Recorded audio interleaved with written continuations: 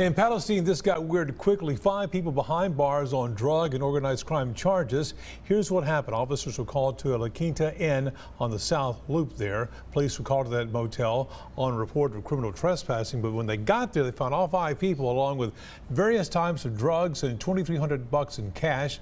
Officers say at first they basically lied about who they were. Eventually that was fixed. Officials also said they all had outstanding warrants. The 5 were booked into the Anderson County Jail.